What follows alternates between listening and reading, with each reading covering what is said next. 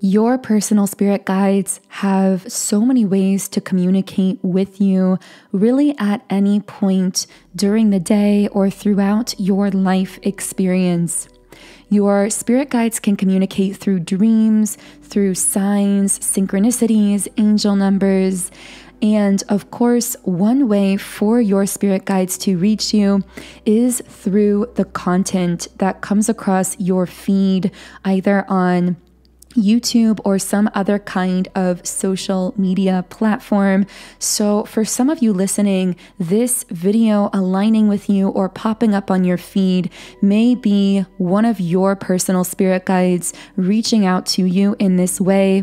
And in this reading, I've really just felt inspired to open up the reading and channel whatever spirit guides connected to certain individuals in our collective want to come through with specific messages for specific individuals. This is a bit of a unique style of reading.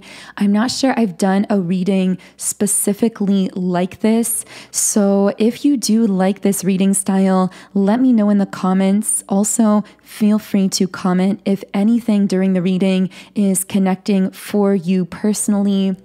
And I'm going to start off the reading by shuffling the traditional tarot card deck, but I also want to introduce myself to those of you who might be new here. So if this is your first time on the channel, welcome. My name is Infinity, and this is Magnetize Yourself, where we talk about life, love, spirituality, and of course, the law of attraction. I do channel collective reading videos here on the channel every Monday, Wednesday, and Friday at 12 p.m. Eastern Standard Time. But between those collective readings, I like to do what I call mini readings, which is what this video is. So if my energy resonates with you, I invite you to subscribe, join our beautiful community of like-minded, conscious, creative beings here on YouTube. Okay, so I have to say, for the beginning of this reading, it's funny, I got a little tongue-tied. It's almost like there might be someone romantically connected to you who wants to say something but keeps getting tongue-tied, and maybe your guides are coming through to let you know that the person's energy you're feeling, that you're sensing something from, you can trust your intuition on that. They're just feeling a little tongue-tied and a little unsure how to word what they're trying to say. This might be someone in general who has insecurities about not being able to communicate themselves or come across to others in the way that they want to present themselves or present what they're saying. I know that's a bit of a random message, but what I was going to say before that moment is that I keep getting the letter initials M, A, R, and G. I'm also getting the name Margaret or something similar to that for someone listening. I know that is extremely specific, but I do want to channel any specifics that happen to come through. I am seeing some kind of pearl necklace or bracelet for someone as well. And at the very beginning of the reading, I kept hearing a message from someone's guides. It's safe to let go. It's safe to let go. And I'm getting this wave of chills. I feel there's such a powerful energy attached to that message. We are going to get into that.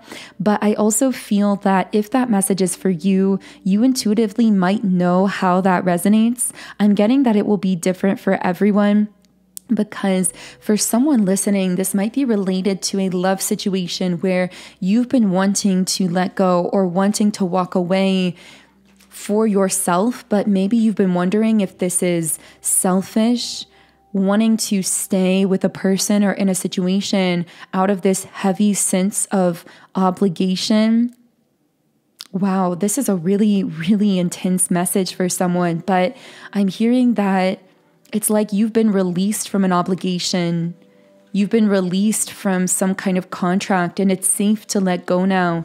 It's safe to walk away if that's what your heart desires. And if you are feeling misunderstood or disrespected or something in a certain situation, this might not even be a relationship. This could be a friendship. This could be a job. Whatever this is for you, I'm just hearing it's like you've been released from an obligation or released from a contract, spiritually speaking, and it's safe for you to move towards places, spaces, and connections that make you feel safe, that make you feel seen, respected, understood. I'm also getting a general message for someone listening that in general, there might have been times recently where you've been in the middle of a conversation, an interaction, a social environment, and you've just been thinking, I feel like I can't speak my truth here. Or I'm feeling stifled. I'm feeling like I am not being seen or I'm not being understood. It's almost like there's this voice inside of you that just wants to scream because you may have been talking to a certain person and there was just this awareness that this was someone who absolutely could not see you or could not understand you at this deeper level. And my eyes are kind of starting to tear up. I don't know who this is for, but I feel that you need to know, first of all, any feelings of frustration or anger or sadness you may have had in this interaction were not indications that something was wrong with you. It was simply you sensing that you were trying to communicate or interact with someone who was on a very different vibrational level. And the thing is, if you and another person are on a very different frequency vibrationally, no amount of words will make you understand each other. No amount of physically laying eyes on each other will make you feel seen by one another because the vibrations are too different. And it's almost like that voice inside of you was trying to yell through a glass wall, like just being able to see the other person, but not feeling heard, feeling completely unheard, misunderstood. It's kind of difficult to find the words to describe this sensation, but I feel that someone may have even judged themselves for feeling frustrated about this person or interaction or this space, or for feeling these intense emotions of grief or sadness or whatever it was for you. But I'm hearing to just allow yourself to be present with what you're feeling, to allow those feelings to pass through you and that they will pass. And that if you did have that emotional experience recently, this, again, it has nothing to do with anything being out of alignment within you. It's that you were trying to communicate or interact in a place, a space, or with a person who truly was not on your frequency, who is not on your level. And that caused your soul to feel frustrated or to feel upset because it wasn't being seen, it wasn't being heard. And I'm also getting this general message that more and more, especially as collectively we are ascending into consistently higher levels of vibration, you are going to find that the ones who are meant for you, you will not have to explain yourself to. You will not have to defend yourself. You won't have to try to make them understand you or see you or value you, because the connection will be underlying. It will be inevitable. It will just be there. Your souls will be able to see each other and to communicate with each other even without words. Words won't be necessary to make someone understand you who is meant to be in your life and to fully align with you and connect with you. And that is one way that you will know someone is good for your soul, when you can drop the guard, when you can drop the need to over-explain yourself or to defend yourself. Because sometimes I feel that some of this frustration coming up is like maybe someone recently misunderstood you or tried to attack you verbally in some way, or tried to deconstruct you or to get you to explain or defend yourself. But it felt like the more you were saying, the less they were understanding. This is because of those vibrational differences that we're talking about. Most of our communication as humans doesn't even happen with our words. It happens energetically. It happens telepathically. So that person that was on such a different vibration couldn't hear you, couldn't hear the meaning of your words, regardless of how many words you were utilizing. Maybe that's the situation for someone that your guide is saying it's safe to let go, or it's maybe safe to let go of the need to be understood by that person. Maybe you do still need or desire to be in that person's presence or in the presence of those places or environments, but the message might be for you, it's safe to let go of the need for them to get you or to see you or to understand you. You are going to succeed regardless, but in your own unconventional way. For some reason, I'm hearing lucky 21. I don't know if that connects with anyone. The number 21 may be significant in some way. We also have I almost said fall. So maybe for some of you, you're in the southern hemisphere where we are entering the season of fall. Personally, I'm in the northern hemisphere, so we're entering the season of spring.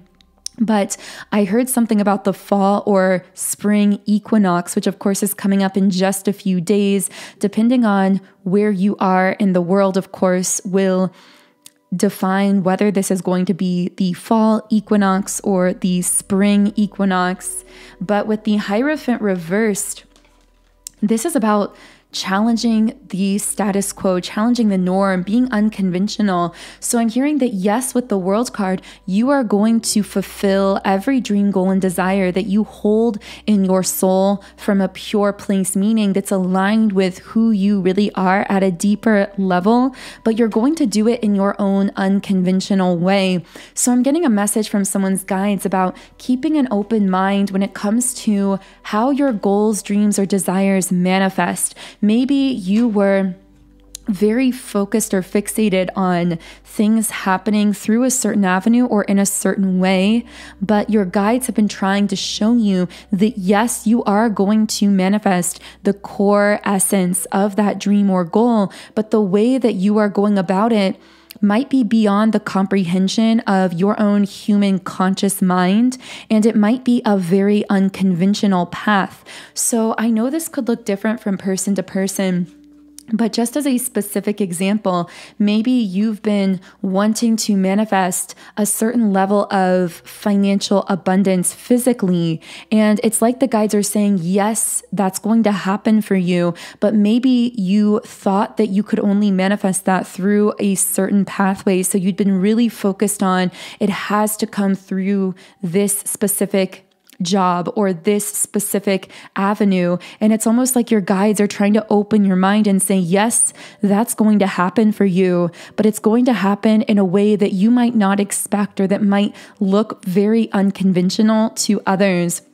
This is a bit of a side message, and this will only resonate for likely a few people, but for some, you might be being asked to reevaluate certain goals, dreams, or desires and to analyze them, not through the mind, but with your feelings and with the soul, to kind of analyze them with your core values, to see if there might be certain dreams, goals, or ideas that you are clinging on to that may have been things that you wanted prior to your awakening or prior to going through this ego death experience that might not even be what you truly desire at a core level anymore, or might be what you thought you were supposed to desire or what you thought you were supposed to want. Again, I know that's a very specific message and that won't be for everyone, but anything that you desire at the core soul level can happen in your life, but there might be certain things or aspects that you've been kind of clinging onto that your soul has been asking you to reevaluate. Now, you will know this message is for you if those things have just felt a little off to you or a little uneasy for you. Like maybe you think about something manifesting or happening, and instead of feeling pure excitement and passion, which would indicate that it's really aligned with your soul, there's a part of you that kind of feels uneasy about it or unsure about it. That can actually be a sign that perhaps certain aspects of that goal or dream aren't necessarily in alignment with who you now are. They might resonate with a past version of you, but not really connect with what your soul truly craves and desires. And again, that won't necessarily be for everyone. That will only be for those of you who have felt those feelings of uneasiness, maybe kind of going back and forth, like, do I really want that specific thing? Feeling a little unsure about it consistently. That could be a sign that you actually might be trying to manifest something or certain aspects of a dream that may no longer really resonate with what you purely desire at the soul level. But of course, those pure soul level desires will reveal themselves to you through your feelings of passion and pull and enthusiasm. So if you're feeling that way about the goal, dream, or vision, know that it is really aligned with the core of your soul and that you're on track for it as you follow out those feelings of passion. Now, since we're talking about manifesting your heart and soul desires, I do want to share with you my personal, most powerful manifestation tool. And these are subliminals. Subliminals are audio meditation tracks that contain unconscious spoken affirmations that are designed to bypass the conscious filter of the mind, and therefore these affirmations can make deeper, more lasting impressions on the subconscious, which, of course, as we know, research has shown that the subconscious actually controls 95% of our thoughts, actions, and outcomes in life. So when we harness the power of the subconscious mind and reprogram what's happening in the subconscious, we can really magnetize ourselves for our true goals, dreams, and desires and manifest them much more quickly. Personally, I have seen the most powerful results through using subliminals for the last 7 years on almost a daily basis. I tried many different manifestation techniques prior to subliminals, and none of them ever brought me nearly the same level of results. So I am so passionate about subliminals that I'm really excited to be sharing my very own subliminals app with all of you. The app is called Sound and Soulful, and it's now available in both the Apple App Store and the Google Play Store. So as you can see on the screen, on this app, I have over 130 subliminals for essentially every area of life. You can listen to each subliminal in 10 different background sound options depending on your personal preference. You can also combine them into your own custom private playlists, and you can even read the affirmations while you are listening. Specifically for this reading, of course, if there are specific goals or dreams you are trying to manifest, you can browse through the subliminals in the app and find different ones that resonate with those specific goals. But I would really recommend adding to your playlist my 7 chakra clearing subliminal, because this is really powerful for a comprehensive energy clearing out any limiting beliefs you might have that are preventing you from fully accessing your highest potential. This is one that I personally use on a daily basis on my own personal playlist. So it's really great to have this in your playlist along with those other subliminals that might resonate with more specific desires, because this will help you to really unlock and access that pure potential within you beneath all of those limiting beliefs that may have been holding you back in the past. So if you would like to download my app and sign up for a 7-day free trial account, the link to do so is in the pinned comment and description box underneath the video. Okay, so here we have the 3 of Wands in the upright position. So this is about moving forward with confidence, hard work paying off. So there may have been something that you've been intuitively moving towards for a while, because this is sitting on the third eye chakra.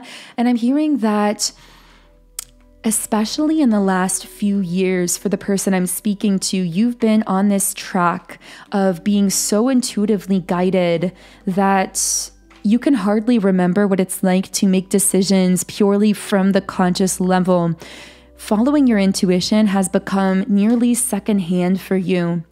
you're being kept on this track intentionally by your higher self and your guides, because it's actually the fast track to manifesting the things that you desire. Rather than operating at that shallow level of the mind, you are moving, being inspired from a much deeper place.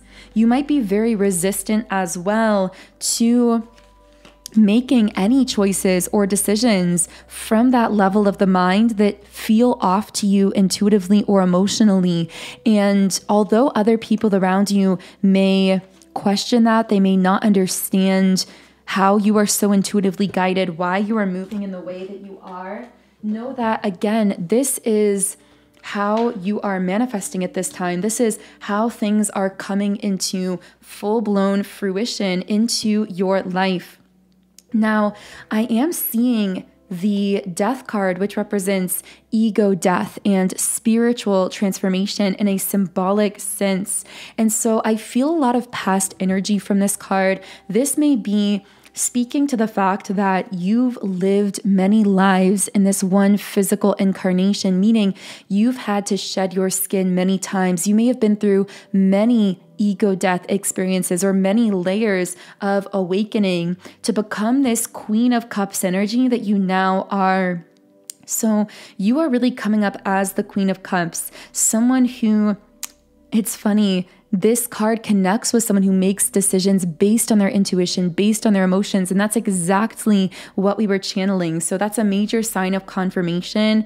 But you also have this very nurturing energy. And I'm hearing that the things you are accomplishing for yourself will be accomplished for others because you had the courage to do them for yourself. And what I mean by that is, when you focus on yourself, when you follow your heart, your intuition, when you manifest your goals and dreams and break through those limiting beliefs, you are naturally, as a byproduct of that, uplifting those around you and the collective as a whole as well.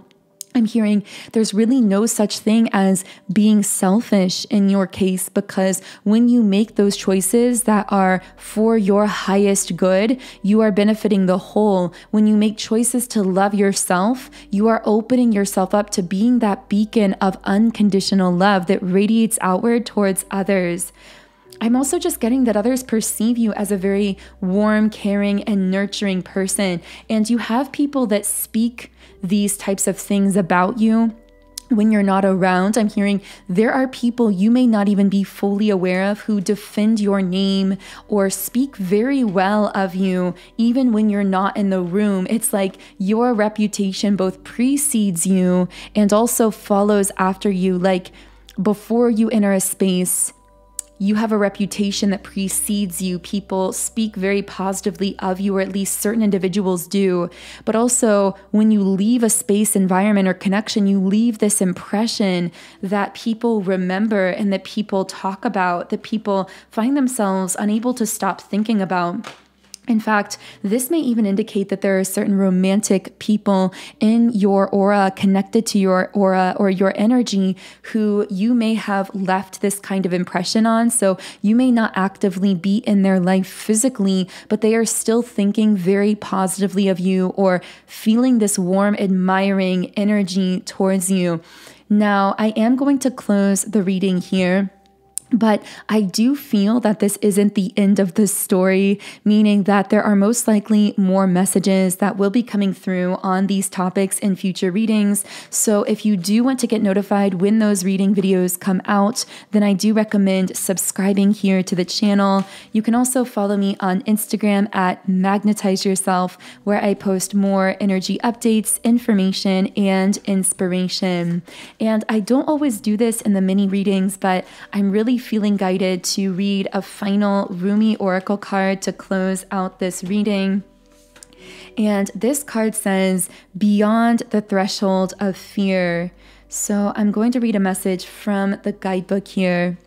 "Enter the lion's jungle. Don't think about getting hurt. Fearful thoughts are phantoms of the mind. No one is harmed in this jungle.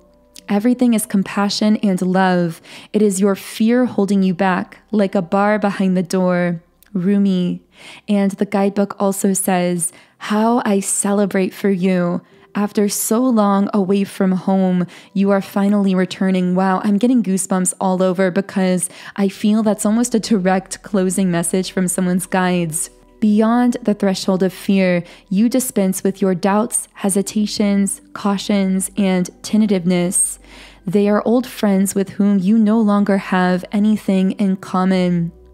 After so long, you are changing your relationship to fear. No more shall it hold you in its thrall. You are becoming able to observe it, to witness it, even to have compassion rather than resistance. Instead of unconsciously sabotaging your growth and choosing to slumber in darkness, you awaken and delight in the light and sound of your divine being. Wow, what a beautiful closing message to end this reading. Of course, all of these readings are co-creations. So thank you for bringing your energy to the reading today, for being such a powerful co-creator here. Of course, if you do want to download my Subliminals app and start reprogramming your own subconscious mind to manifest your soul's desires in life, the link to download the app is in the pinned comment and description box underneath the video. I am sending you all so much love. Have a beautiful remainder of your day, and I will connect with you here again in the next video.